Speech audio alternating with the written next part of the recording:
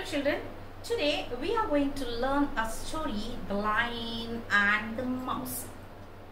See, if you have not subscribed my channel, please do subscribe my channel, then watch and press the bell icon, then only you'll get the notifications whenever I post the video.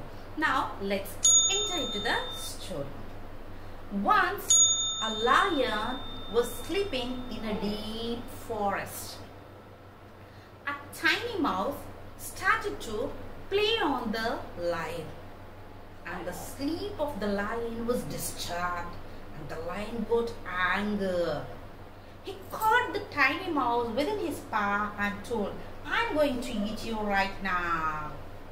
The tiny mouse begged the lion to forgive him and let him go, and told, "I'll help you in your need." The lion laughed at the tiny mouse's speech and let him go. After a few days, the lion was caught in a hunter's net. The lion roared for help. The tiny mouse heard the sound and came to help the lion. He cut the large net with his sharp teeth and freed the lion. From thereafter, the lion and the tiny mouse become friends forever.